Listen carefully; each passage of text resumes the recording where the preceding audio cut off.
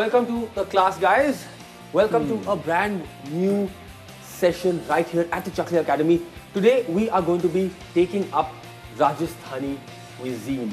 Okay, it is the desert region of the country. It is dry, it is arid, and it is known for some fairly robust, spicy preparations. Am I right, Kadambari? Yes. You being from Rajasthan, would be able to fill us in on some of the influences on Rajasthani cuisine? Yes. Yes, but before that, let's see what these students today are vying for. Let's see what the apron of the day says, right? Yes. Let's see. Okay, what does it say? There's every cook's opinion, no savory dish without an onion. All right, मतलब प्याज के बगैर कोई dish कोई मजा नहीं. हाँ, कोई savory dish complete नहीं है. Okay, do you agree with this? Partly. So in this case, and this particular recipe, the first one that we're going to do, which is the bhuna kukra. Kukra meaning? Chicken. Chicken. Yes. Pak, pak, pak, pak, pak. Like that. Yes, kukra. Okay. Yes. We all are familiar with the bhunoing technique, right? So it's basically a chicken dish that is going to be fried in aromatics and spices. Okay. And it's going to be a fairly robust, strong dish. And then we've got a machi ke sule. The sule basically means small. Kebabs. Yes, it's like kebabs. Okay. All right. Traditionally, they are done over charcoal. Charcoal. All right. They're even done on a hot stone. Okay. All right. Fire, a hot stone which is porous, and these pieces of fish which cook really fast. We know fish cooks really fast. Would be cooked on stone. So it is a dry kebab style dish, which can be served as a starter or a main course to accompany other dishes. Shall we begin? Yes. What do we have here in front of us? We've got some kukra. Yes. All right. Kukra. Now, large pieces on the bone, and then we've got garlic, about 15 to 20 of these lovely. Guntur chilies. Yes. Okay. Now, these are Guntur chilies. Okay. Very hot. Yes. These are amongst the hottest red chilies, dry red chilies in our country. Alright guys, so this dish is going to be pretty fiery.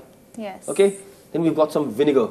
Okay. Okay, a little bit of sugar, some curd, okay, cinnamon, cumin, cloves, brown cardamom, and green cardamom. Aromatic, warm and fairly pungent. Then of course we've got the really sharp cloves, and then that Warm nice again. earthy, woody, Slightly bitter cumin, and the sweetness of the cinnamon.